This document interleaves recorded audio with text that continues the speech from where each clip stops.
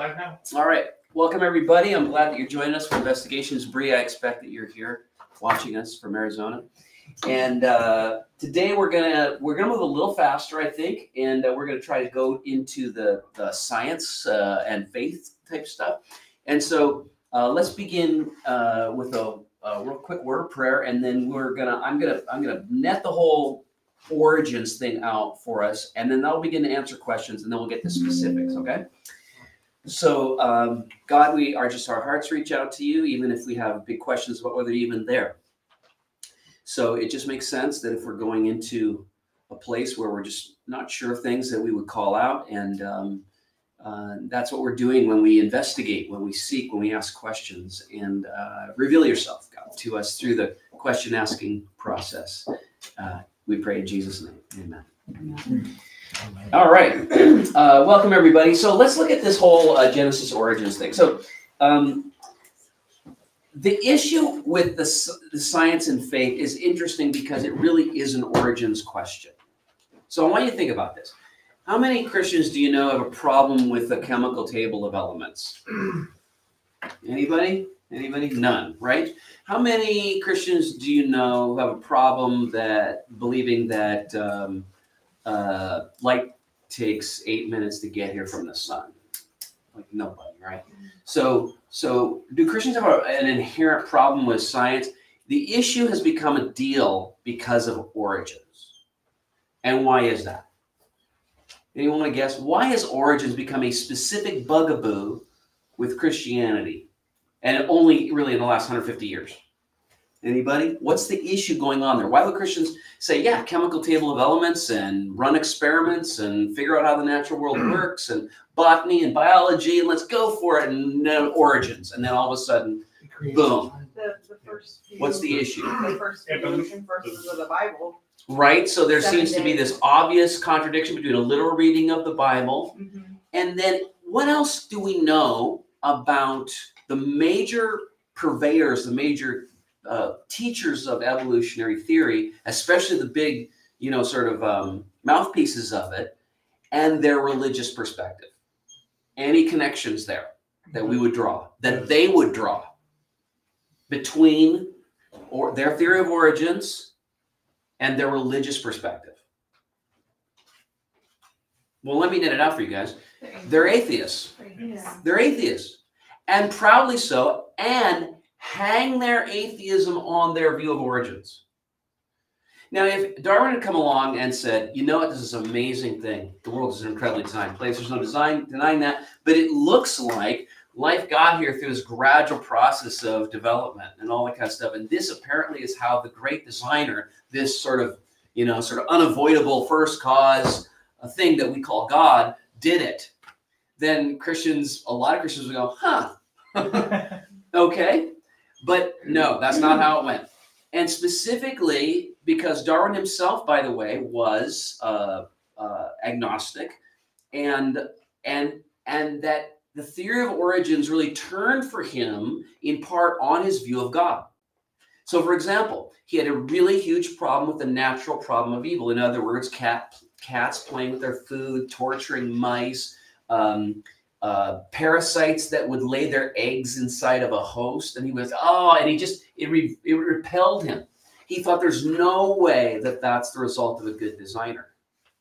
And therefore, what underpinned the theory for him was a lack of a designer. And then natural selection became a substitute designer.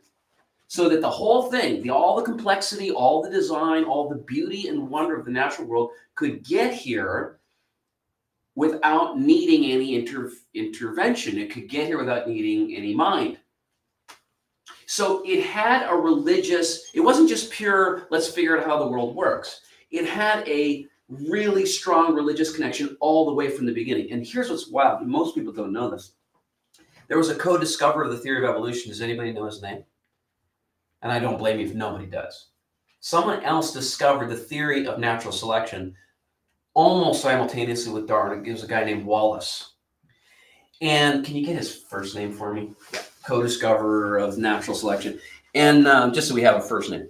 So Wallace was not an atheist. Now, he wasn't a Christian either. Fascinating. but he was a spiritualist, and he believed in design, and he believed in, what's that? Alfred Russel Wallace. You always gotta have, and it's really ominous when they have three. Right? Yes, and that makes him awesome. That makes him an amazing scholar. What now? Has anybody heard of this guy? No, you haven't. But he actually co-discovered. Actually, some people. This is a bit conspiratorial, but some people think that Darwin co-opted some of his ideas. So they both discovered the idea that living species, and this is not controversy at all. You know how we know it? Who owns a pet here? That's how we know that evolution works. Because your stupid little pug is related to a wolf. That's how we know evolution works, right? But we can parse that. We can say that, well, that's microevolution as opposed to macroevolution. We understand that species change. That's what evolution means. Species can change. And they change by selection. It just so happens in the case of dog breeds, they change through artificial selection, not natural selection. So I sit there and I want, what would I choose in my dog? Smashed face, low intelligence, tiny bow legs, and can't get up on the bed on their own. And I select for that. And so every dog that's short-legged, white-haired, smashed face, dumb-looking ears. Can you see I've got a bias in this? Yeah. So I got a bias against the pug, which is just a genetic aberration. It's just a horrible mutant of a thing. So and it truly is a mutant. It is a mutated wolf. That's what a pug is. A pug is a mutated wolf. Yeah, right? Oh, that's right. I forgot this is going out to the internet. Oh, pug owners, I'm so sorry. Well, I don't know. Dee says that Cooper's quite smart. He rings the bell. Nice. Well, we know that poodles are very smart. I had an Alaskan Malamute. The Alaskan Malamute is the closest to a wolf, and everybody thought he was a wolf. He was huge, he was 130 pounds, and super smart. So anyhow, all this to say that that's evolution, right? That's evolution. And all that Darwin did was extrapolated that process where you can select for certain traits and they get, the fancy word is instantiated. What's the simple word? They get infused into a species by selection. If you keep selecting for a certain feature, then suddenly everything now has it. And then the old feature's gone. Now the species has evolved. So does that have to, that process, does that have to mean atheism? It doesn't. But if you extrapolate it and say, if that's the way you can make eyes and livers and kidneys and dogs in the first place, and you don't need any intervention, any design, any information, then now you've got a religious perspective and you've kind of infused it.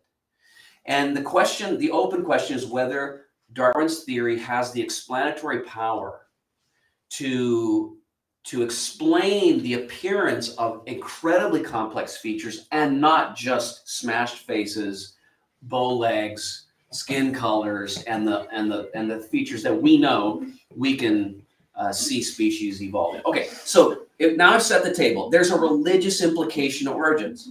And so let's focus the science question right down to origins, because that's what it's about. You know, and we'll back up and talk about Christian scientists in just a second. All right, so just to net out the big picture here for everyone, there's three main ways that Christianity looks at the origins question, and there's a fourth perspective that's not Christian. So there's young earth creationism.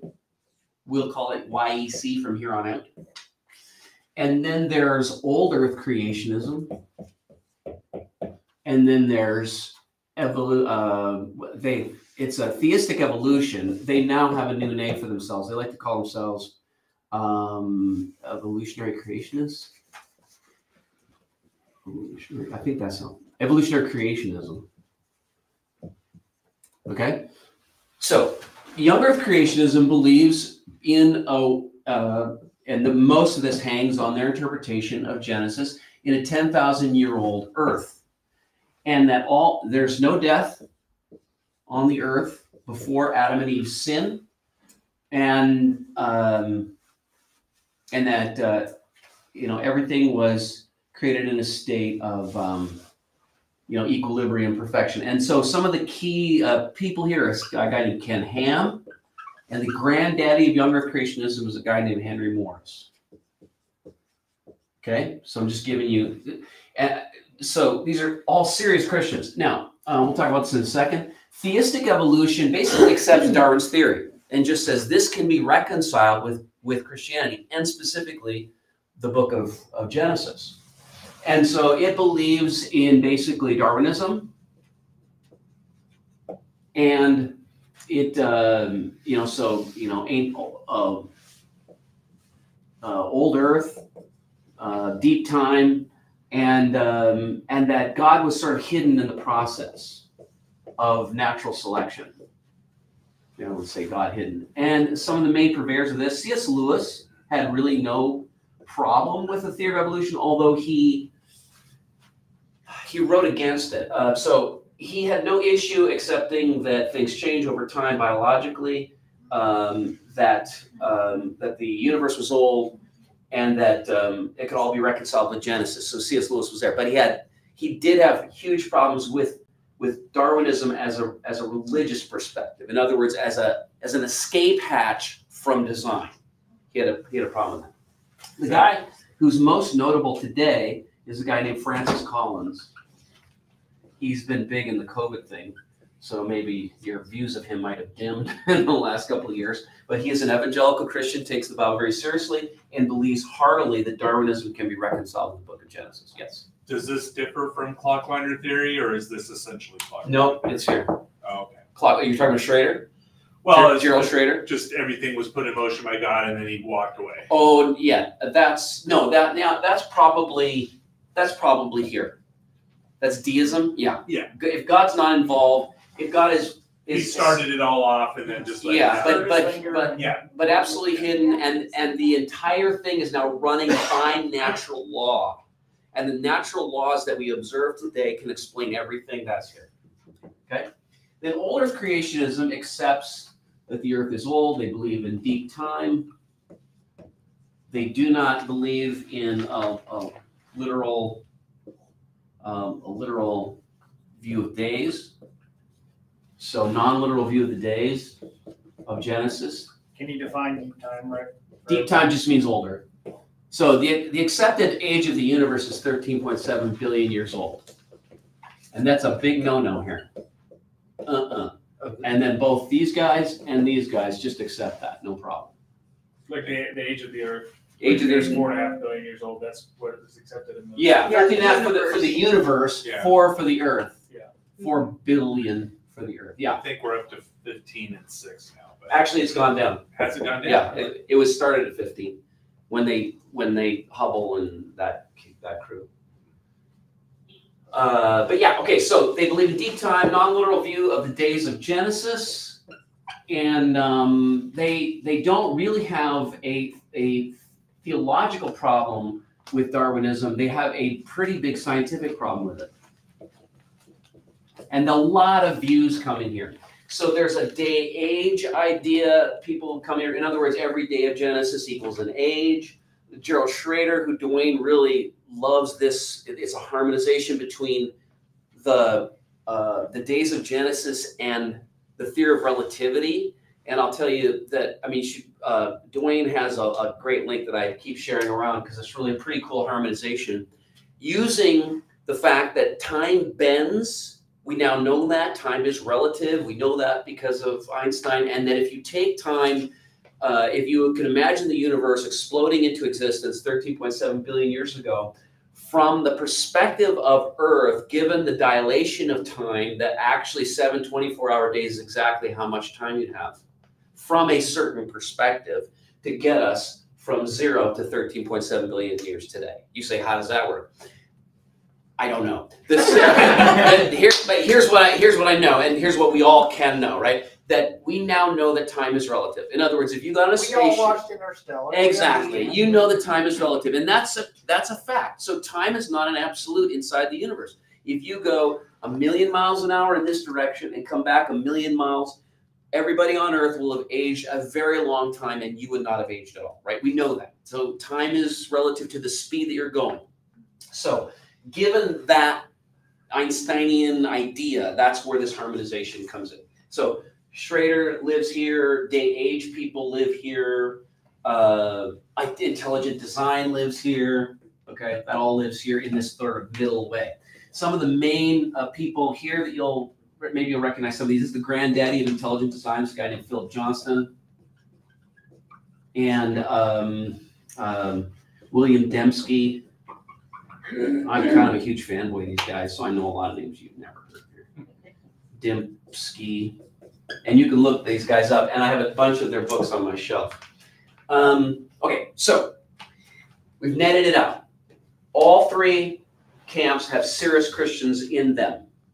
And when I say serious Christians, I'm defining that as people who hold orthodox beliefs. In other words, they fit in line with what all Christians at all times and all places have believed, and they take the Bible seriously. All the people that I've mentioned here, all these people would agree. And this would be a secondary issue. And they would all consider this a secondary issue, right? Like not the most important thing in Christianity. The most important thing in Christianity is Jesus and what you think about him. Now, there is no view here. There's no one of these views there's no free lunch. Any view that you accept here, you're going to cost. And let me tell you what it is. The cost here is you're going to struggle with dealing with the appearance of age. Okay? Because the universe appears old. Now, there are some things that young Earth creationists use to argue that the universe actually appears young, but they really struggle because you've got time that light is taking. You just look out of the night sky and you're looking at a very old universe. So you have to accept that as an appearance. And when we say appearance, we say not really old. It just appears old. Okay, all right. So you have to deal with the appearance of age, and you just call it, well, it appears old. It's not really old. Okay. These people over here have to deal with the appearance of design. You have to say that it appears designed. And there's a real issue with that because, I mean, if you believe in Darwinism, there's no design, right? Darwinism, by definition, does not accept design. Design requires intelligence, forethought, planning, and top-down function, which everything has, by the way. So when you look in biology, you have all those things. You have top-down function. You have pyramidal function. Think about your body, right? You have literally thousands of functions going on in your body right now, all the way down to every one of your 5 trillion cells, which has no idea what your body's doing. But it is the cells in your leg are making a leg, and your legs, 2 legs together, move this body along, and everything is like a pyramidal thing that feeds the top function of the organism. But all the bottom things, all the heart's doing is just doing this. That's its function. And what's it doing? Well, it's there as part of a pyramidal structure that serves well, you don't get that without planning. Well, Darwinism says you can. So it's just everything has to be utterly incremental. It has to be piecemeal, and it has to be accidental. It's utterly critical that it's an accident. That's actually by definition. Okay? Yes, sir. Okay, so the digestive system, just all by itself, is unbelievably complex. It is. And its main function is to break down the food we eat and turn it into energy for our skeletal system. Yes. So Darwin's suggesting that the digestive system, which doesn't exist to serve itself, sprung into fully functioning form at the exact precise time that the skeletal and muscular systems did. No, that's not a fair way to look at Darwinism. What Darwin would say is that every complex feature comes about through a series, an almost infinite series of successive slight modifications. Like the fish crawling out of the water and growing. Exactly. So the digestive system does not appear out of nowhere. I mean, I know that's not what you're really thinking, but it doesn't come in fully formed. By the theory, it can't. The theory requires that it has to come through a series of accidental modifications, and the only reason that those modifications are preserved is because they give a survival advantage. So For two the digestive disparate system systems. starts as something accidentally simple, like a single-celled organism taking in sugars from its existing environment and pooping them out. And when I say poop, I mean just excreting out of the membrane, okay? That's how it starts. And then that gets more complicated, until we get a small intestine, large intestine, and the whole thing. Yeah, but my point is that the system doesn't serve itself. No, it doesn't. And so there are issues. I'm just saying, Okay. I just want to frame it in the most fair way possible. So I'm butchering the quote, but this is almost a direct quote. If it could be proved, I'm Darwin now, if it could be proved that any feature of biology that could not have come about through a series of slight successive modifications, my theory would absolutely break down. That's almost a direct quote. That's pretty good, actually. I've read these books so much now. So that's what Darwin said. And he had a real issue with the eye. He knew that the eye was a massive challenge to his theory. He knew that two things were a massive challenge to his theory. Design and just overall design. Things that appeared to defy successive modification. Things that were irreducibly complex, in other words. Like you could imagine a simpler eye, but once you once you take out a certain set of features of the eye, it ceases to be an eye. And the word for that is irreducibly complex. You can't reduce it past a certain amount of complexity. And if you can't, then there's no successive accidental way that thing can become, that it can be made. Does that make sense? So he knew that the eye presented a massive challenge to him, or other things like the eye, things that were too complex to have come about accidentally. But his theory required it to be accidental. As soon as you believe, like Christians do, these are theistic evolutionists, keep in mind. They're not, see, I said there was a fourth. The fourth category is atheistic evolutionists, okay? And you have to believe that God is somehow guiding the process. But because you're a Darwinian, you can't see God in the process. So the irony for these people is that they have to accept that design is only apparent. It's not real. Design isn't real. It's just like for these guys, age is just an appearance. It's like, that's the way it appears, but it's not really old. It appears designed, but it's not really designed. Does this make sense? Okay, well, there's no free lunch for anybody, and so there's no free lunch for these people either, because they have to deal with the appearance of evil. And what do I mean by that? The appearance of natural evil. When you look at the long ages, if you accept the long ages of the earth, which they do, if you look at the long ages of carnivorism, death, disease, mayhem on the earth, you have a massive issue of natural evil. So you either have to say, that it only appears evil. It's not really evil. It's not really bad. It's not really malformed. Am I making sense? When the lion attacks the gazelle, It's good. It looks ugly to you, and it's like, it makes you cringe, but it's good. It appears evil. It's not really evil. Make sense? So these, what's that? The lion's got to eat. It can't go to the grocery store. Okay, so you're with these people. So you're saying it isn't evil, and that's what they do. They make that argument. They make the argument that our arguments against natural evil, a lot of it are based on sort of human anthropomorphizing of the natural world. And if we didn't anthropomorphize the lion and the gazelle, we would just say there's actually beauty here, and there's design, and nothing is wasted, and it's cyclical, and it's Lion King. Anyone knows the Lion King, right? Yeah. Well, Dad, don't we eat the gazelle? Yes, but when we die, we become the grass, and the gazelle eat the grass. And so we're all connected in the great circle of life. So that's where these people would live. That it's not really evil. It looks evil to us. It looks evil. It's not really evil. But okay, and I say that maybe is an obstacle you can get around, but it's an obstacle. It's an issue. You've got to reconcile it, because the Bible is clear about one thing from Genesis. Well, about many things, but one thing is creation is perfect.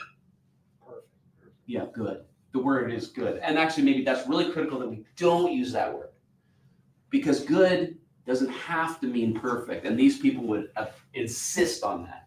Good doesn't mean complete. Good doesn't mean perfect. Good doesn't mean without death. Yeah. But with a lack of perfect lead to mistakes from a guy who should not be able to make mistakes.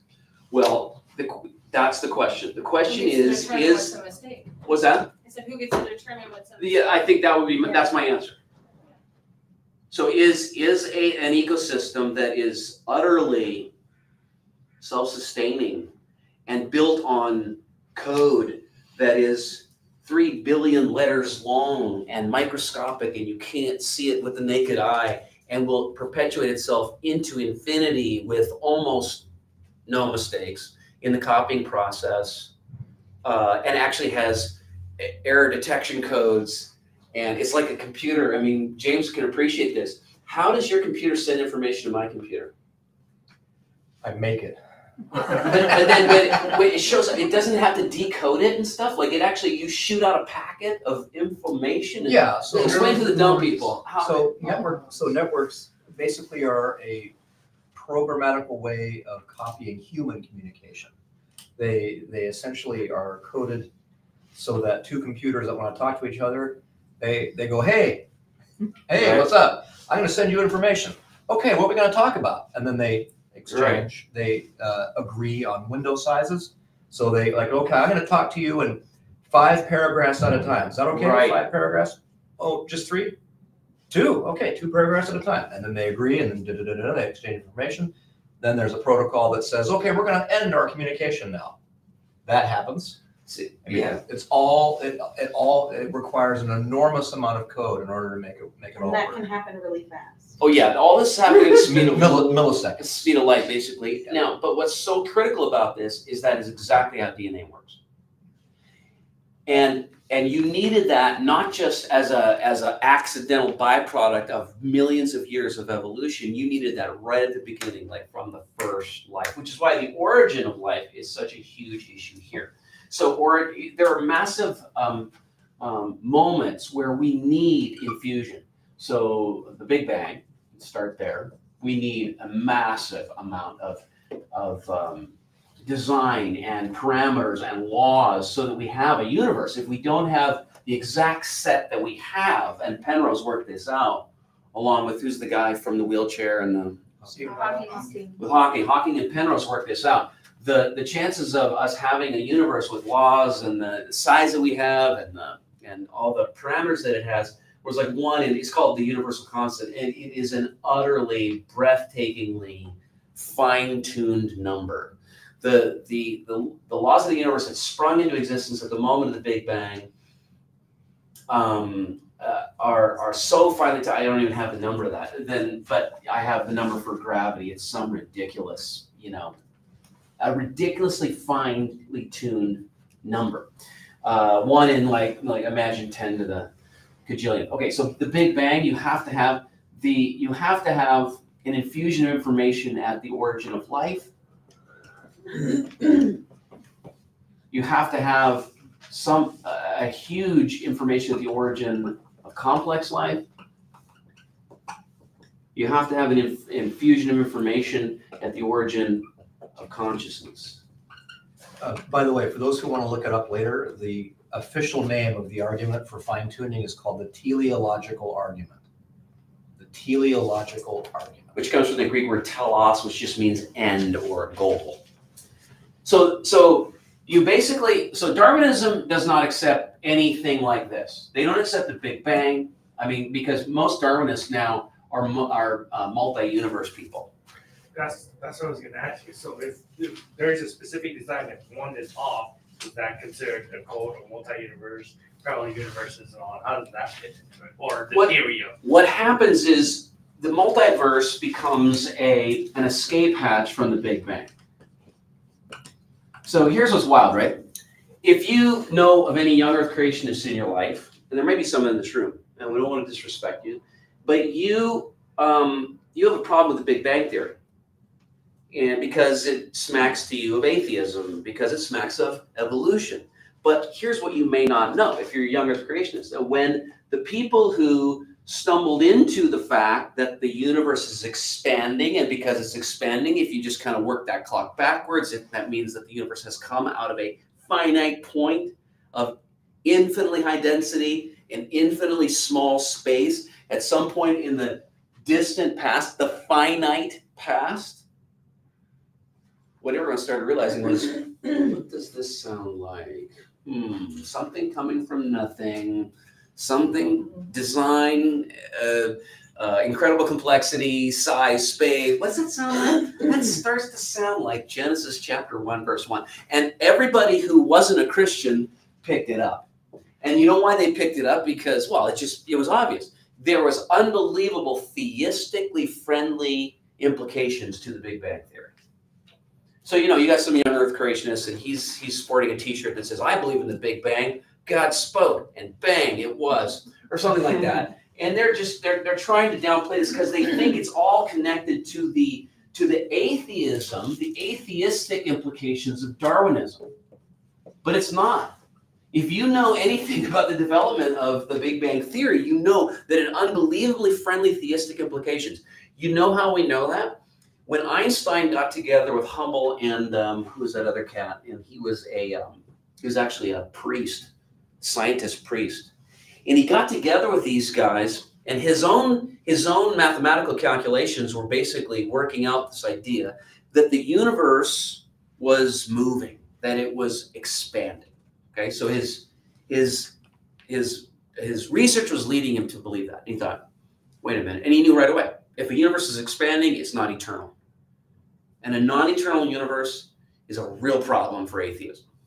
Because atheism kind of rests on the idea that stuff is eternal, and only stuff is eternal. Given enough time, anything can give enough time, anything can happen to stuff, which itself is probably spurious thinking, but that's the way we thought. Given enough time, anything can happen with stuff, and but stuff doesn't have an eternity of time. It's only got a finite amount of time, and he refused to believe that could possibly be true because he knew how profound were the theistic implications. And so what did Einstein do? He actually changed his own theory. He fudged his own numbers. And so what Einstein did was he put in the fudge factor. I can't remember what he called it. It was a special name. But he actually changed his famous theorem about relativity and all that kind of stuff. He changed it so that it would match a steady state universe. And then when he got together with these other guys, Hubble and not Penrose, The cosmological constant, or lambda, is what the fudge factor was. Okay. Yeah. So he called it the cosmological constant. He just jammed it into the theory, and just out of whole cloth, just to make it work, so that the universe could be steady state. So he gets together with Hubble. Hubble shows him what's going on with the telescope, and This guy, the priest. George's, it calls him a reverend, but Yeah, Lemaitre. Yep, Lemaitre. Lemaitre. Yes. So Lemaitre, Hubble, and Einstein are getting together, and then Hubble and Einstein can't get around. It's like the universe is expanding. And why does he think that? Because Hubble shows him the redshift. The redshift is like the Doppler effect.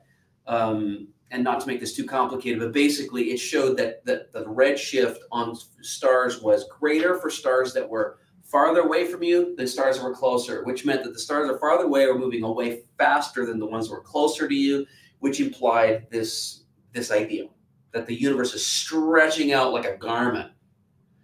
And Einstein couldn't get away from it, and he called the fudge factor the greatest mistake of my life. He retracted it, and he went all in on this. And it didn't mean that he became a Christian. No one became a Christian on this. Lemaitre already was one. But the point was that this was unbelievably friendly to a theistic worldview. And scientists wanted to avoid it, and they still want to avoid it. So they tried the steady state theory, which was basically, yes, we accept that the universe maybe is expanding, but maybe it's oscillating, so it goes out, it collapses, it goes out, it collapses over infinite time. There was about 4 or 5 different models that were presented to get away from this. And why? It wasn't because the evidence was so strong, like, yeah, we can't believe in a Big Bang Theory. It was because a universe that begins at a finite point in the past is a universe that began. And a universe that begins requires a beginner. It requires a beginner, and everybody knew it. So having proved the Big Bang is basically the best model for the universe's beginning and origins, how can you get around the theistic implications? The multiverse.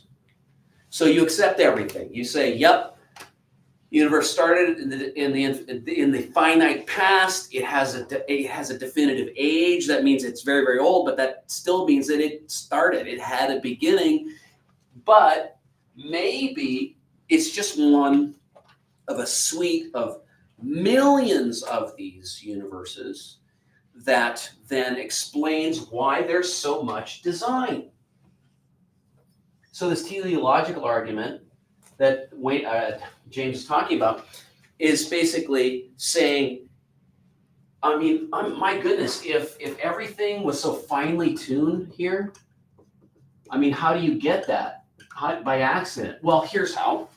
What if you have a gajillion universes, and they're all different? They're just popping up like bubbles on your bathroom soap foam. There's going.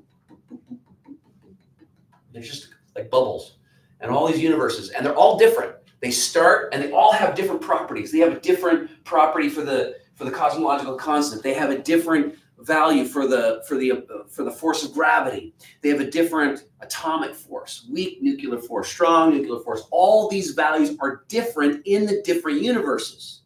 Well, guess what? Then it's like going down to Vegas. What are your chances of winning $1 million when you go to Vegas? What are your chances? Just give me some odds here, people. Super low. Very, very low. But what if you went to Vegas 1 million times? Do your odds go up or down? They go up. So this is why the multiverse is very appealing. Is because this finely tuned universe is utterly devastating to an atheistic perspective. So how do you get out of that if you don't want to deal with the theistic implications of it? Well, just imagine that you're going to Vegas. You're going to the Universal Vegas, and you're hitting that slot machine time and time, literally infinite amount of times. And guess what? You're going to get a cool universe. So not We only won do the we million get the bucks. right Yes, universe, we but won the need to get universal right lottery. evolution. Lee, go ahead. So again, So not only do we need to get the right universe, but you got to get the right evolution in the right universe. you absolutely do, because So it makes it even that much. Which is yes, Earth because basically and all the here's what evolution says. galaxies. Evolution is just that it is inevitable that given this suite of natural laws that there will eventually be, not just life, but an upright Homo But sapiens it's that has a dealing big with brain time like as you. well. What? It's dealing with time as well. What? Evolution is dealing with that same time. Yes, and if evolution can't get the job done in 13 billion years, which ironically you think that's way too much time for anything, actually there's huge time problems for Darwinism. Huge time problems. For example, the transition from a mouse to a whale is less than 10 million years. Less than 10 million years. You say, well, that's a lot of time. Don't. Think about the morphological changes that are required to turn a mouse into a blue whale. You have to move the nostrils from here to here. You have to change the teeth from these things to baleen. You have to change the reproductive organs. From hanging outside the body, they got to be up inside the body. And there's all sorts of interesting design features about that, which I won't get into. You gotta breathe You did air. make a commitment. I did make a commitment not to talk about whale testicles. I promise you I will not talk about whale testicles.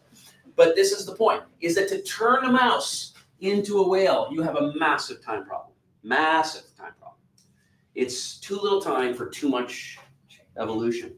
Okay, someone had their hand up? Yeah, sorry. Everyone that I've talked to that brings up the multiverse as a way, as the escape hatch, seem to abandon science when they start talking about it. Like you start talking about science, Yes. and they'll agree with you that that science is all about we observe, we test, we hypothesize, we validate, and then we verify or we try again. And that's just kind of how we just discover how things work. But no one has ever been outside this universe or observed another one. So how are we supposed to evaluate rightly whether or not other universes exist? Yeah. And how is that good science? Right.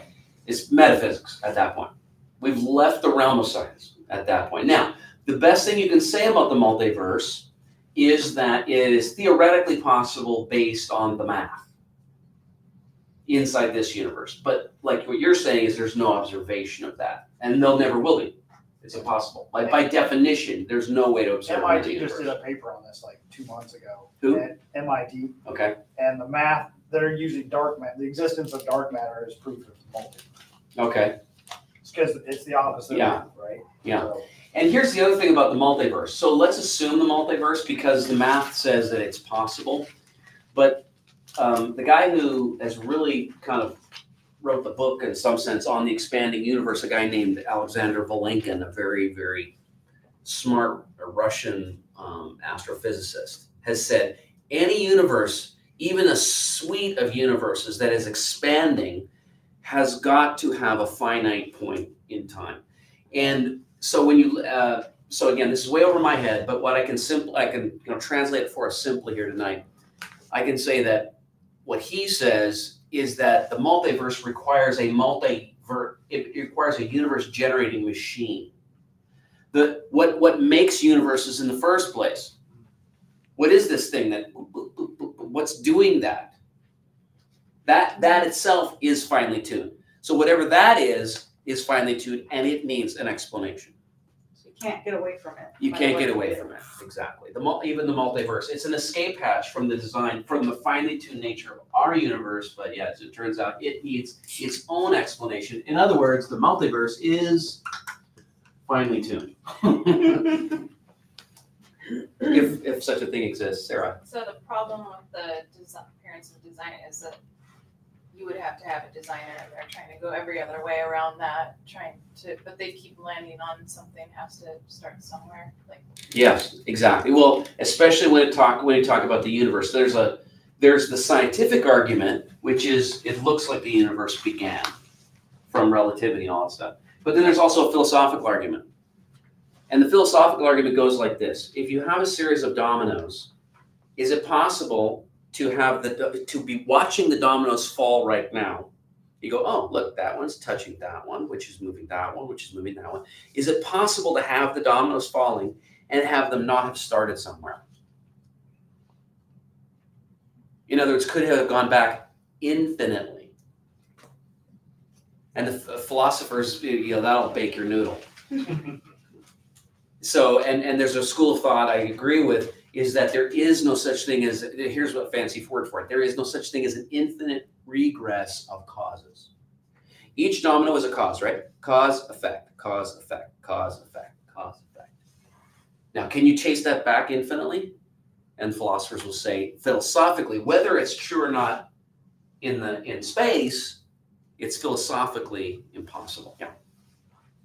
I'm trying to cut, it's a lot. Yeah. Sorry.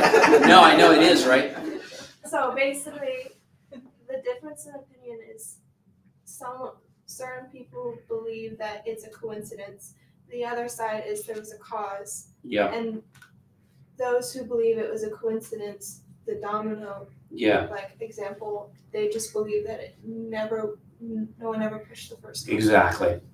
Okay. There's an infinite. It goes. It never. There is no beginning. There is no beginning. And the multiverses, there's no beginning to that. Yeah, Christian. You're allowed to just tell me no if it's complex, for what we're getting into today. But you say that with the idea of the Big Bang and the multiverse, there has to be something there to create that.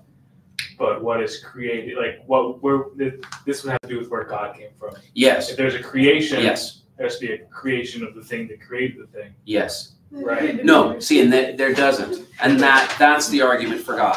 So the argument for God is that existence itself requires something that doesn't hang on something else. So for the domino chain to get started, we need something outside of the chain. It requires it. So in some sense, what the Christian would say is that existence itself requires an unmoved mover. The one who can move, but is himself not moved. God doesn't have time, he created time. Right. So, the Christian view is that, Right, yeah. That's it. Mine is now. Well, just imagine like this. Here's the universe. Everything that we know, time, space, matter, which is energy, God exists outside of all that. is inside the circle, right? It's inside the circle.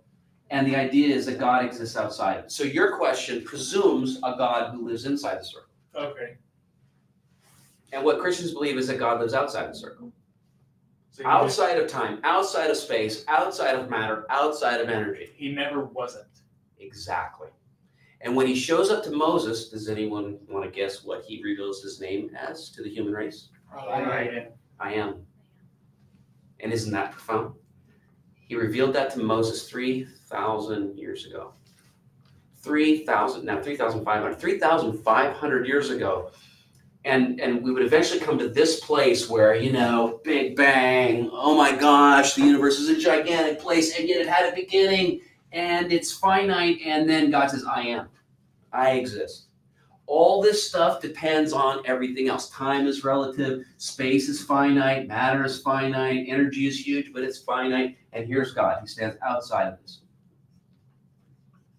Now, by the way, because we know that the Big Bang is the best way of looking at the universe, we know that all these things came into existence at a certain point of time, and that something caused them to come into existence.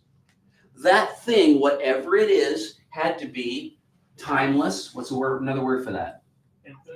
Infinite. Spaceless. What's another word for that? We could say this is eternal. Omnipresent, like in other words, could be anywhere, because space is not a limiting factor for this thing, whatever it is. And matter. Utterly can manipulate anything. Omnipresent would have to do with space.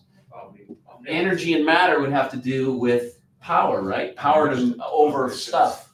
Omnipotent. Now, look at this. This is an interesting definition of the thing that started it all. Eternal, omnipresent, and omnipotent. What does that sound like to you? It sounds like God. Somebody had questions about the attributes of God and where those things are located in the Bible. What's interesting is that Rick just pointed out, you need to crack open a Bible and you're looking at a description of God, of himself in Scripture. Pretty cool. So here's the three ways that Christians will look at the origins question. There are serious Christians in all three camps. They all have a problem. They have to get through something. They have to get through something. Wait, and so to they James's should. point.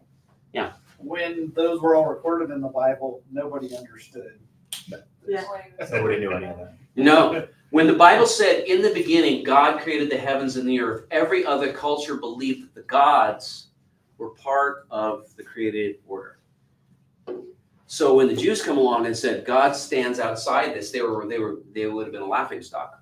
Dwayne. Well, and that when people like to hang their hat on who created God, right? Yeah, that's Christian's question. But time began at the Big Bang, and atheistic scientists acknowledge that that was the beginning of time. Yeah. So for him to have existed for all time, he just had to be present during the Big Bang.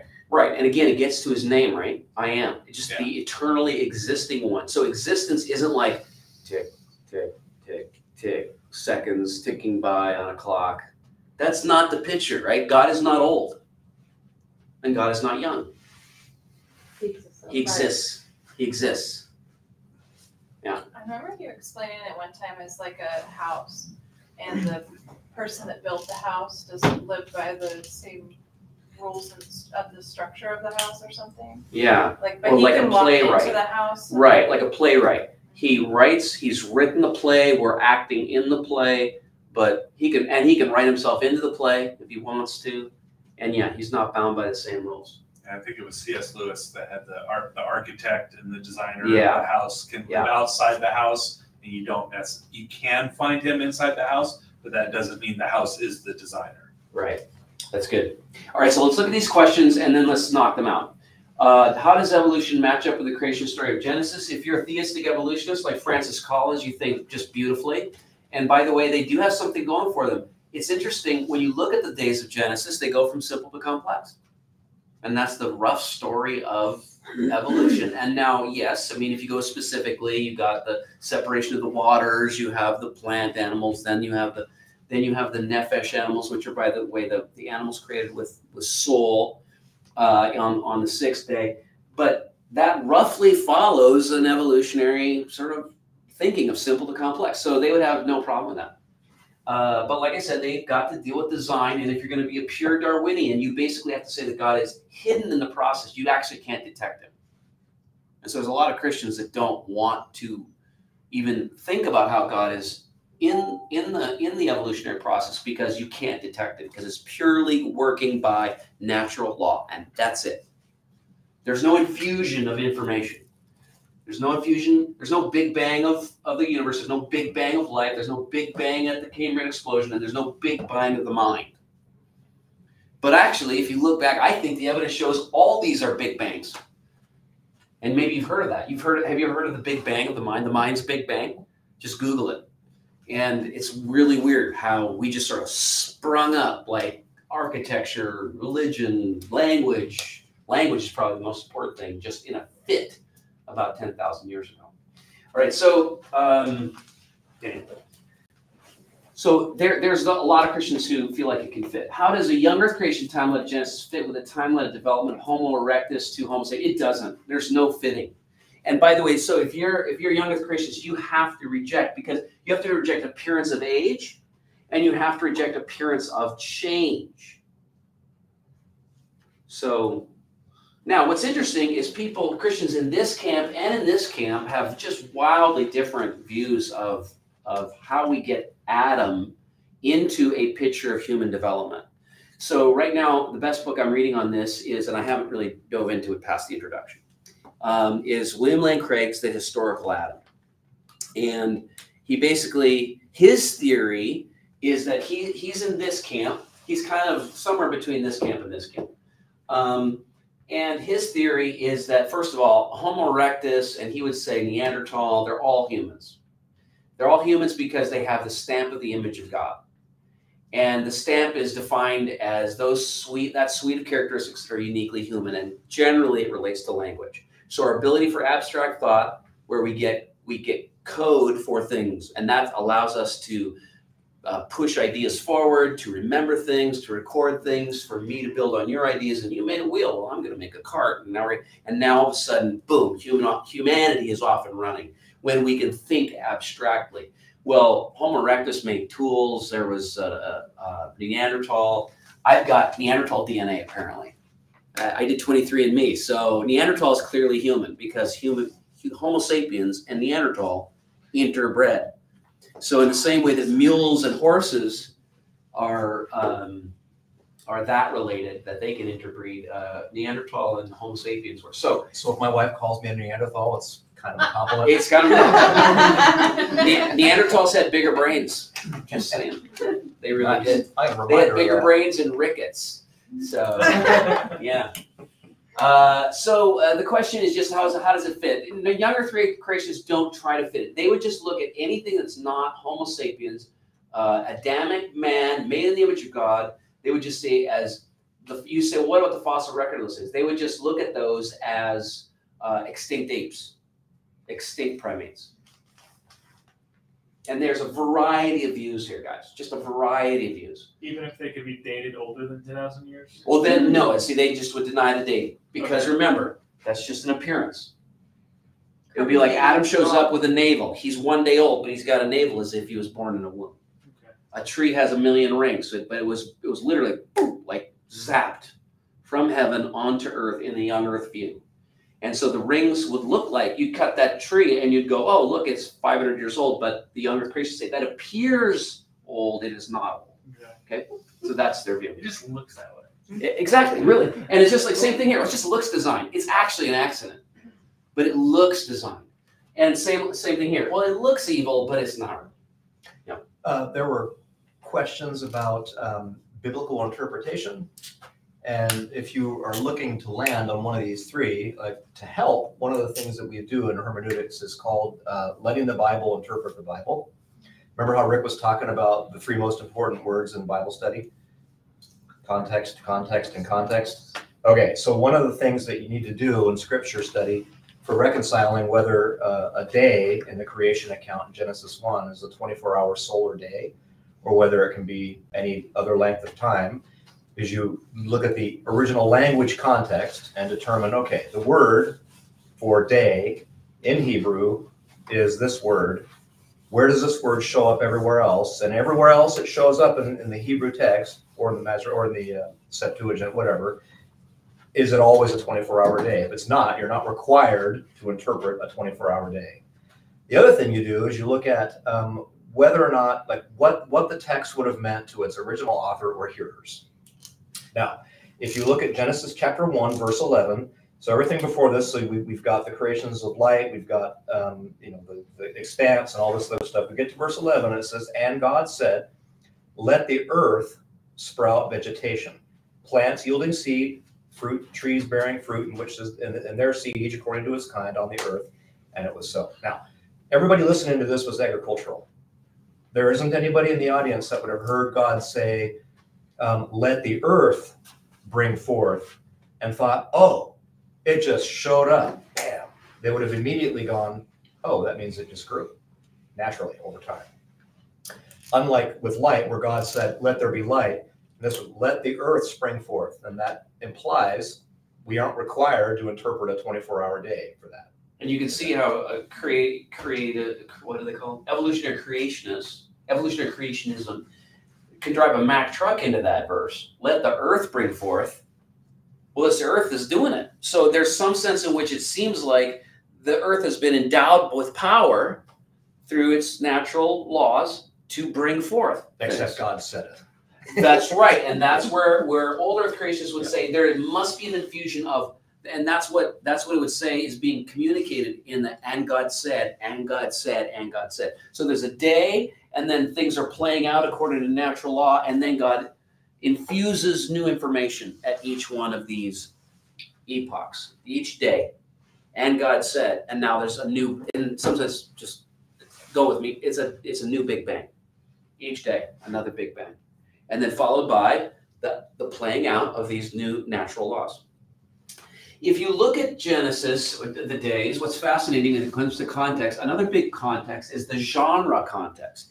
And Hebrews had a special way of talking about things, and it was called Hebrew parallelism, where they would say something and then they'd repeat it. And the other thing that's going on in the days is the way that these days play into each other if you stack them up side by side. So there's 6 creative days, right? And the 7th, that is the day of rest. On the first day, so remember, what's going on in verse 1? Some of you got this memorized. In the beginning, God created the heavens and the earth. Now the Spirit of God was hovering over the face of the waters, and darkness was over the face of the deep. And so what's being said in verse 1 is there's things that God didn't create. So God doesn't create chaos. God didn't create darkness. God didn't create, what was the other thing? There's 3 things. Oh, and empty. And it was, what is the actual verse? Void. So void is empty, formlessness. So chaos is formless, darkness, and empty. Okay? So think about that now. What plays out? What plays out is day 1 gives us light and dark, right? What does day 2 give us? The second day. He separates the light and darkness. Then the separation of the expanse, right? The expanse above. Divide the waters from waters. So the expanse of the waters. Then what about day 3? What's going on in day 3? Let the waters under the heavens. Oh, then land. Then land and water, right? Land. So this is like basically, yeah. So what you have, guys, is if you look at this, except for one particular detail, which is the showing up, I think, of the water creatures, you have basically containers. And then on the next 3 days, you got the filling of the containers. So there's a deep parallelism between days 1 and 3, day 4 and 2, and day 6, and day 3. Stars and moon and all the heavenly hosts fill the expanse. And then you have on day 4, what's going on? What's being made on day 4? You have the birds and the fish, isn't that right? So they're filling this expanse of the sky and the water, and then you have the land animals and people. Isn't that neat? And so what that kind of just shows is that probably, again, looking at genre, it is utterly reasonable that the original hearer saw this poetically and saw that there was an answer. The creative order begins like this. In the beginning, God.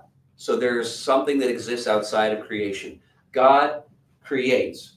But what happens is he creates out of chaos and formlessness, out of darkness and out of emptiness. And into these things, he gives form to what is formless, he gives light to what is dark, and he gives filling to things that are empty. It's amazing. So he makes the boxes, and then he fills them. So I'm just saying that this is just another way we look at this instead of saying straight 24-hour days in some kind of a very heavily literalistic sense. And again, we should have patience with each other because, like I said, serious Christians are in all these different camps. So I think we've knocked out some of this stuff. What about the knowledge? What was the knowledge that Adam and Eve gained from eating the tree of knowledge? Isn't the desire for knowledge good? Would knowledge, in the case of temptation, have enabled Adam and Eve to resist more effectively? So let's just explore that, because I think that what we're getting to is really great. Yeah. Do all three camps acknowledge that Adam and Eve are real people, or No? No. Which camp? So the theistic evolution camp would say that there is no historical Adam, that you basically have, again, the crawling upward motion of humanity, and there is no signal moment when the light of the image of God descends on man. Both of these camps would probably deny that, and in part from a theological perspective. And by the way, this is ripped from the headlines, but your view of man here is really problematic. Because if you don't have that signal moment that separates man from the other higher primates from which he came, let's say God formed us from higher primates. If you don't have that signal original family, then what you have is just the story that we got from Darwin, which is that we're all just sort of crawling upward, and there's no reason to believe that different parts of the human race are at different stages of the evolutionary ladder. And everybody knows what comes out of that. Somebody tell me what comes out of that. Racism. Bad racism. And racism was baked into the cake at Darwin. Darwin was a raging atheist. And racist. He was not a raging atheist. He was an agnostic. He was a raging racist. Now, when I said raging, raging is the wrong word. He was just an overt racist. That's what I mean. I don't mean he was like angry. He was just, he absolutely believed the African races were at the bottom of the human food chain, that there is actually less distance biologically between an orangutan and an Aborigine from Australia than there was between the Aborigine from Australia and the European man. And of course, that's not scientifically correct. We are the same species. And we are the youngest species, which is wild to say that too. But some forms of Darwinian racism were just sort of baked into the cake, and it's really hard to get around it. When I say it's ripped from the headlines, I don't know if anybody's taken the time to read the manifesto of the guy who shot up the mall in Buffalo, but he got almost all his ideas from Darwin. So he believed the blacks are inferior. He kind of has that whole, then he just starts to tick the boxes of the science lectures that he was reading, nature, and he just extrapolated. Well, if we're all just sort of climbing up from the primordial swamp, then we're obviously all at different stages of evolution. And there's no good reason to believe that we're all part of the same family. Not after, and he actually says this in his manifesto, not after like hundreds of thousands of years of separation of the species, of the races. Yeah. So this goes into what you're trying to say. There is scientific proof that there is a mitochondrial Adam and mitochondrial Eve, that all the DNA of the current humans species come from. So my question to you is that like our fixed point, this mitochondrial Eve and Adam? The people who don't believe in our primordial, original human breeding pair don't accept that. They think that the mitochondrial DNA that we have from one human female does not line up at the same time as the chromosomal atom. So every a couple. they weren't a couple, or they couldn't have been. Now some do. I'm just saying that we those ages are just really elastic. So it used to be that chromosomal atom was like at 100,000 years, and now we think it might be 40,000 years ago, and that mitochondrial Eve was maybe, you know, again, far distant. So William Lane Craig thinks that they are likely could have been a breeding pair. That chromosomal atom and mitochondrial Eve, from which every human female and male derive their DNA, could have been an original breeding pair. And that's the smoking gun. So, but I say there's different views of that. But Craig is adamant about it and believes that the scientific evidence backs it up, that we could have all come from an original breeding pair, and that is not just about racism, but that's also about salvation. Like if we're part of a different human race, we're part of different human races, then we have different problems. We are no longer Adam's kin and falling under Adam's curse, and therefore needing to be saved out of Adam's curse. And you know what Richard Dawkins said is that Darwinism leaves Jesus without a job, because you know if there's no fall, if there's no image, then there's no fall. If there's no fall, there's no need to be saved. Yeah. Yeah. Are we doing dinosaurs later? No. So let's do it right now. So dinosaurs for the young Earth We just creationists. watched Jurassic World last night. Nice. So for young Earth creationists, dinosaurs fit in. They would believe that they all existed contemporaneously with humans. And you say, well, what's the evidence of that? Around on a brontosaurus. Could have, but didn't likely. And so you say, well, what about the fact that they're in a different strata, right, of the geologic timetable? Well, a young Earth creationist puts a lot of emphasis on flood geology. So they believe that the Earth was flooded by water at the time of Noah, and literally that was universal. Water covered every continent, and that before that time, all the animals that are in the ground, all the fossils, were all contemporaneous. They all lived together. The Ankylosaurus and the Stegosaurus and the T-Rex and the gazelle and the saber-toothed tiger and grizzly bears, and they all lived together. And all those extinct ones just didn't get on the ark. No. Yes, that would be a premise that the largest dinosaurs couldn't have been taken. But the other thing would be that then what the flood did was laid down this geologic silt basically over a period of a year. And they would have just shrunk that, like from basically 300 million years between the Cambrian explosion and us, and they shrink that down to a year.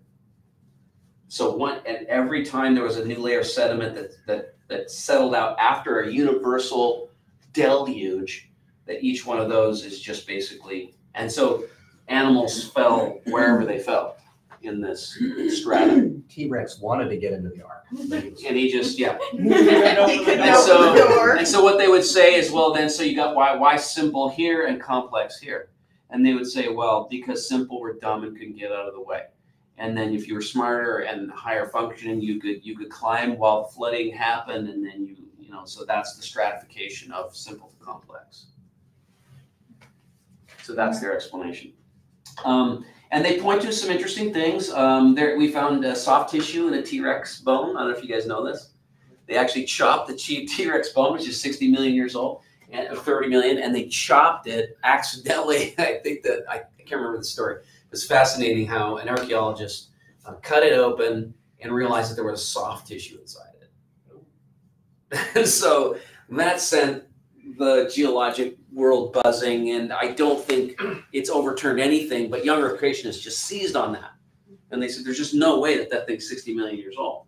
They have still soft tissue in it. But it's true. There's soft tissue, cartilage. They don't think they can get DNA out of it, but it's cartilage And they found now they also there's some like trees that are petrified through 5 different layers of strata, which are supposedly 50 million years of difference. And they would say, well, you see, that's just sediment getting laid down over one lifetime, not gajillions of lifetimes.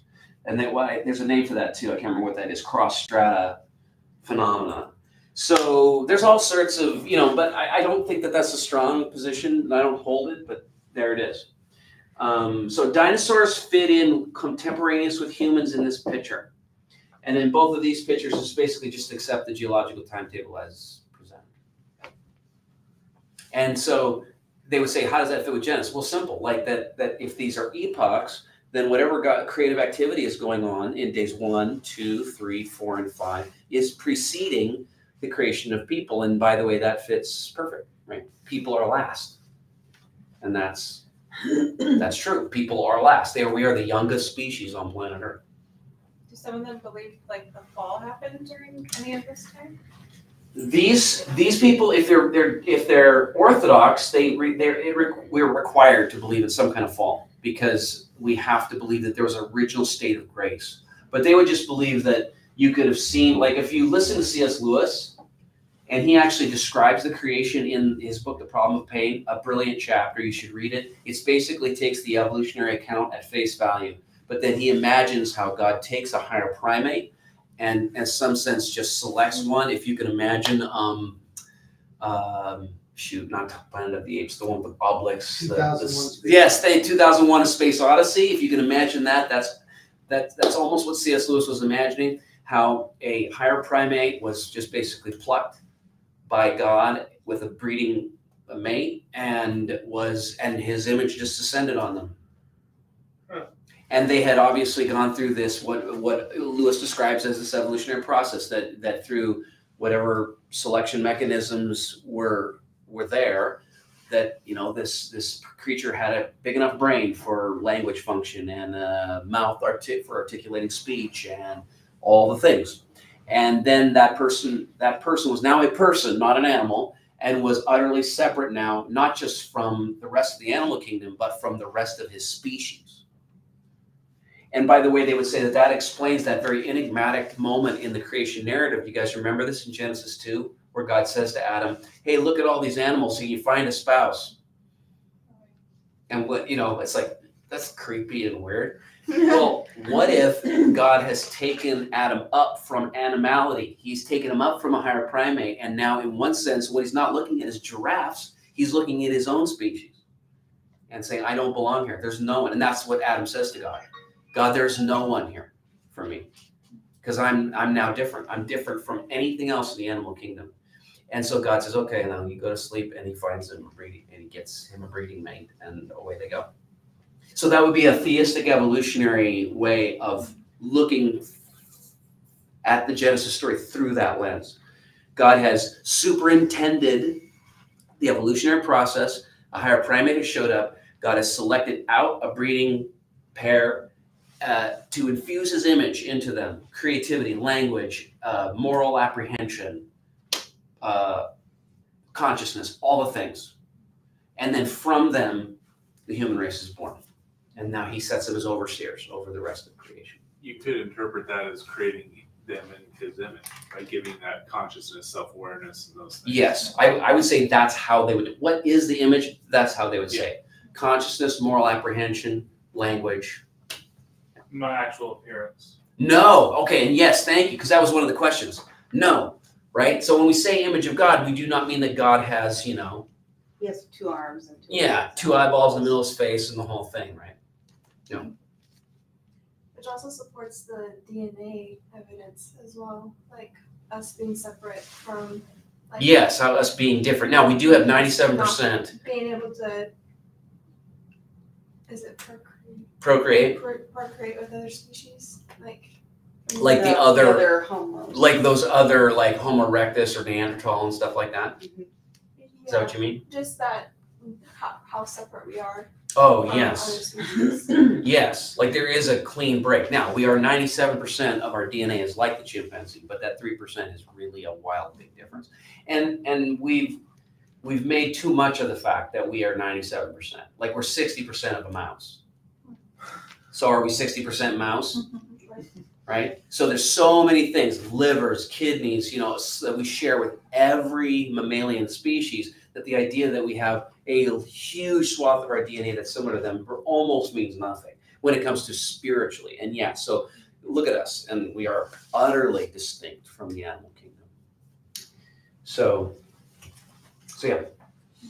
So I think we've knocked out a bunch of things here, gang. And but this whole picture of the garden now is God taking this original human pair, and whether they represent sort of a breeding stock, or because, by the way, those names mean man and mother. That's what Adam and Eve mean.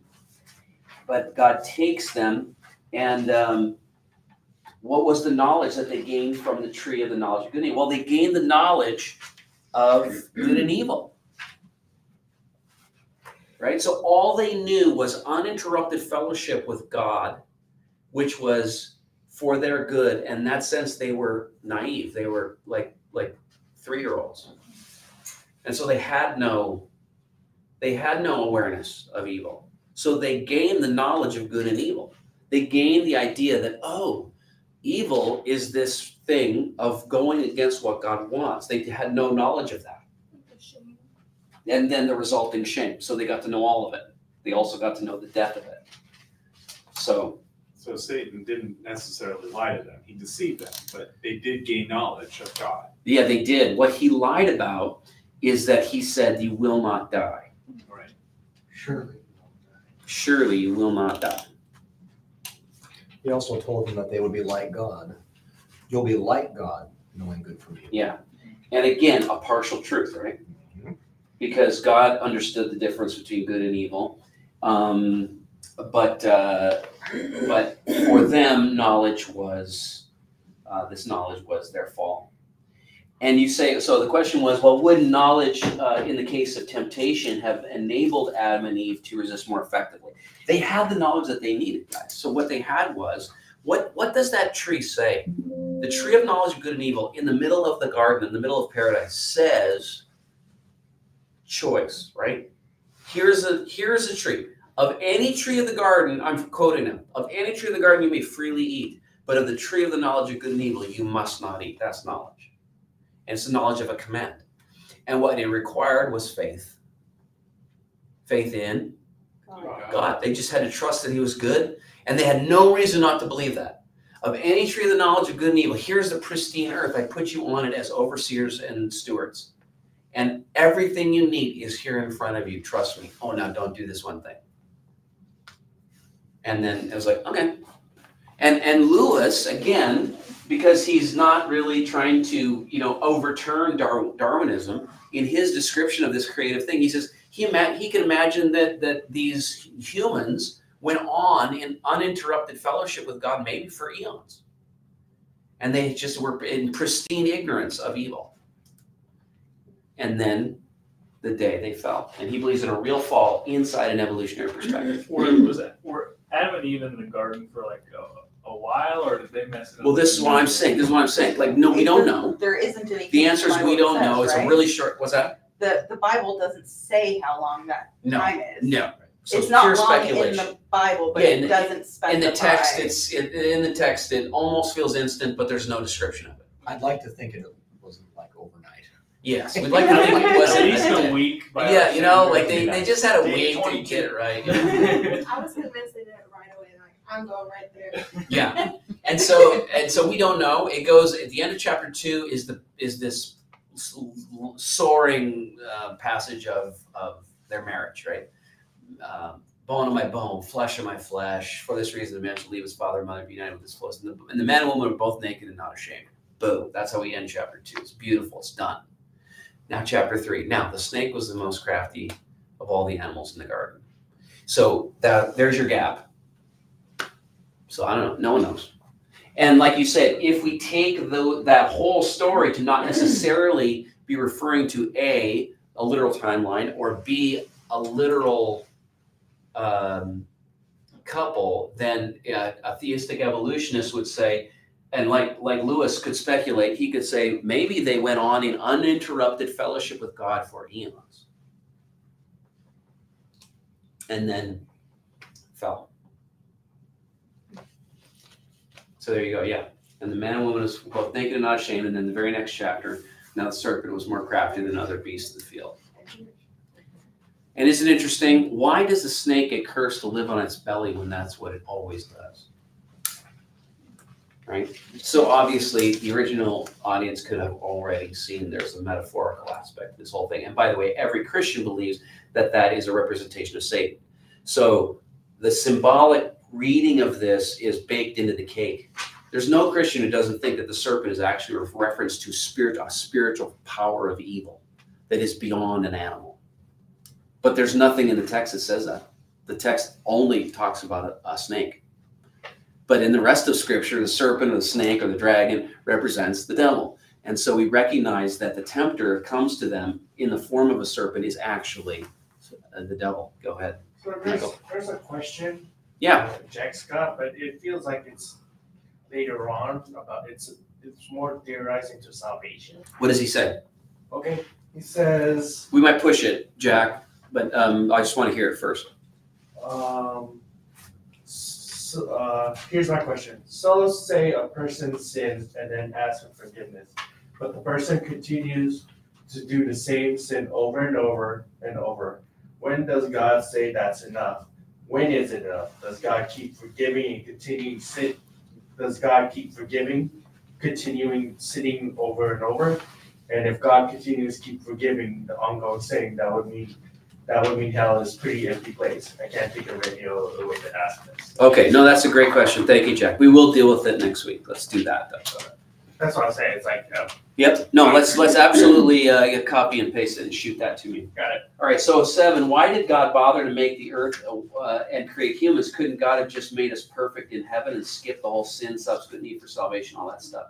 Is our time on earth a probationary period? And if so, doesn't God already know the outcome of this, negating the point? This whole thing gets to the problem of evil and God's omniscience. You know, if he knows everything, what's the point of this? And so I talked about this with the youth on last Thursday, and basically it has a very simple answer, and the answer is love. So now let's explain that. Why would God go through this process? The answer is love. You can't have love without freedom. And that's a fact. Now think about that for a second.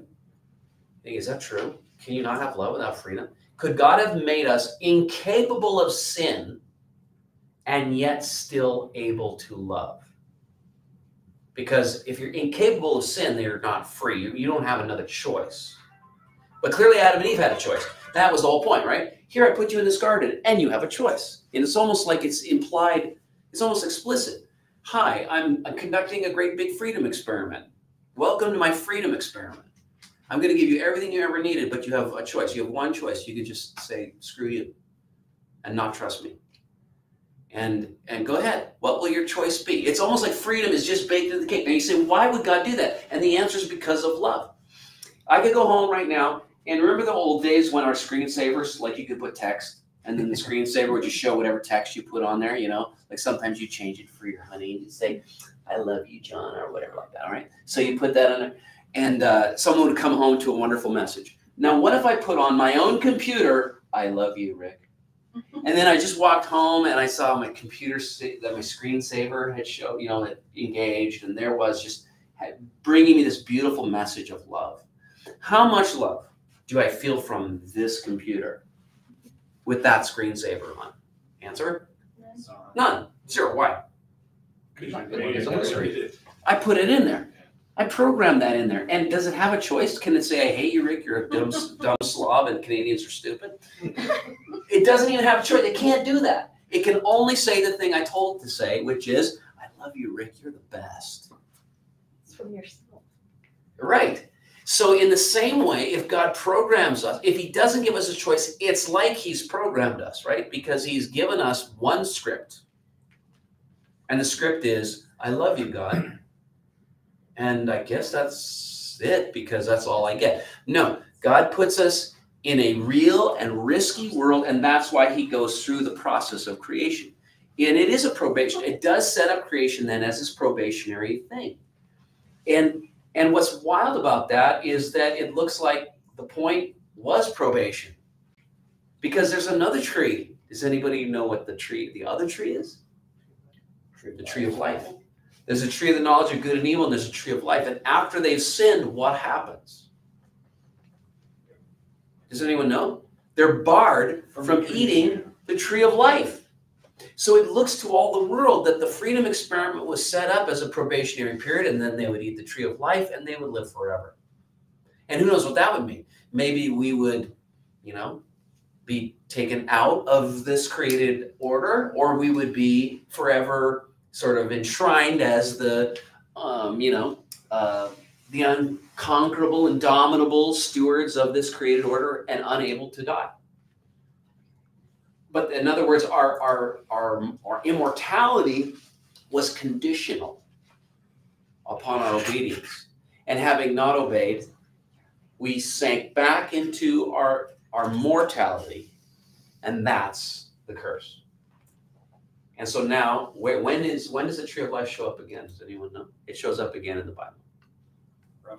Revelation, last chapter. When God recreates the entire thing, he claims earth again. In other words, he's not done with earth, even though it fell, and we brought creation down with us. As stewards, that we had that capacity. Does that help with that question? Any follow-up on that? With the Garden of Eden, so Adam and Eve were sent out of the Garden of Eden. So did he destroy the garden? What happened to the garden? We don't know. The only thing the Bible says is that it was barred access. Guarded by a couple of angels. Mm-hmm. Yeah. So we don't know. Tussles. Some people are trying to locate it. Yeah. Because it looks to all the world that Eden has a physical location. It's surrounded by 4 rivers. 2 of them are known and named. Well, they're all named. 2 are known. So the one is Euphrates and Tigris, and the 2 are the Gihon and the Ophir, I think. No, not Ophir. Havilah. I know this because my cousin named his daughter Havilah. And I said, when she named her, I said, there is gold there. Because that's what the Bible says. Havilah, there is gold there. Okay, it's 8 o'clock. Let's call that a wrap for today. And I said we were going to move faster. We did not. I lied to you totally. I totally lied to you. But isn't this interesting stuff? And we can see how we can harmonize science and faith. Let's end on this idea, this big thought. The idea that Christianity is opposed to science stands refuted on the bald, unalterable historical fact that the discipline of science was first purported and invented by people of deep faith who were Christians. You just take that to the bank. Mom! Mommy! Everyone got that? Who are the great scientists that you know, the originators of the disciplines? Name the originals. Kepler, Newton, Galileo, keep going. Bacon, Newton, Copernicus, name them. All Christians. All Christians. So the idea that Christianity is somehow hostile to the idea of looking into the natural world and testing hypotheses and seeing how it works and discovering natural laws, this is our game. Our game, Christians. This is our game.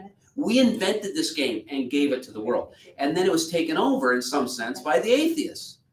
And why? Because it was so successful. Because the earth and the created order is so uniform. It's just driven by law.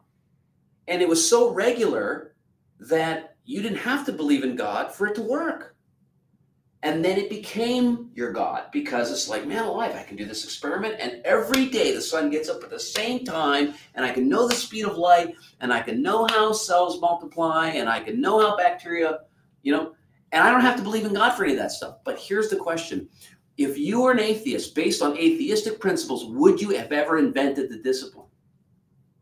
And no one ever thinks about that. Now, we can never go back. We can't rewind the tape. We can't invent science again. It's done.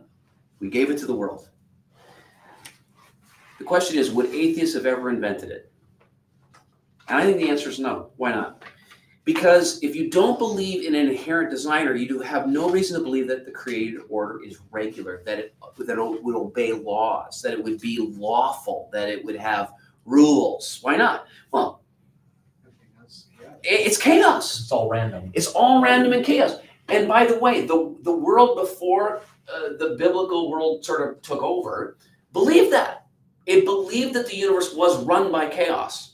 In fact, the ocean was a big fat metaphor for nature, and nature was like the ocean, the deep waters. By the way, that's why they show up in Genesis chapter 1. They represent chaos, because the natural world to all pagan societies was chaos.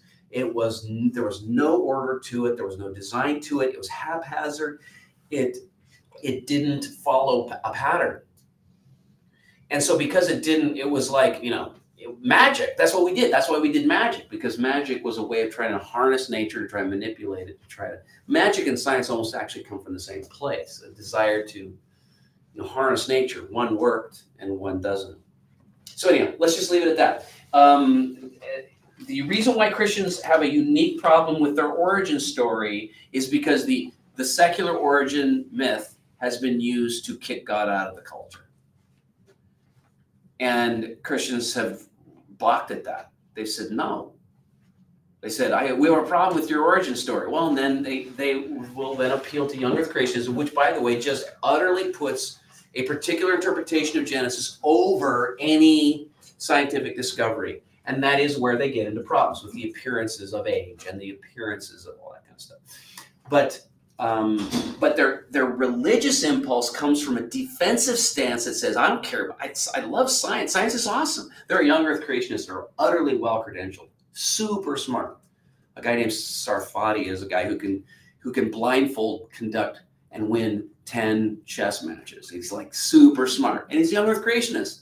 So it's not like he doesn't know facts. He doesn't know the geological timetable. It's not like he hasn't read Darwin, right? But he just believes that a literal rendering of Genesis 1 trumps everything. And so our issue then with origins is really more of a religious one than a scientific one. And I think if you're in this camp, you just follow the evidence wherever it leads. You don't care. So you just follow the evidence wherever it leads. Is it an old earth? Okay. That fits. And were natural processes responsible for this thing here? Yeah, okay. This is fine. Let the earth bring forth. God has endowed creation with certain powers. Now, unlimited powers, because if you're a Darwinian, you have to believe unlimited power. That natural selection and variation in natural selection are capable of doing just miraculous wonders. And is that even possible? And I think the answer to that is young earth one's interesting though, about the appearance of age, because we've just like doing airplane stuff, like we've discovered with alloys, like making them old. Like we create new alloys now, but aging them actually makes them stronger. Oh wow! So we created a way. Speed age them. We make them old on purpose. That, and again, young earth creationists have clocks that they appeal to that tell you that the universe is young, like the rocks that have come out of Mount St. Helens. If you age them, all that pumice that turned into now the tabletop moon landing, the lunar landscape that is Mount St. Helens, it all reads 5 million years old. And we all know that it's, 1980? Yeah, it's not that old.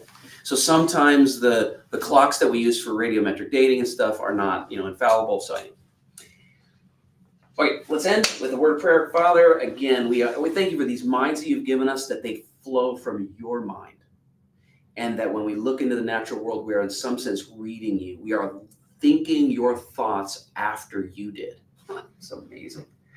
And that's what Kepler said. So we stand with that brother on the beauty and the truth and the goodness of the natural world and how it reveals you. And we pray that you would reveal yourself to us more and more as we seek. Amen. Amen.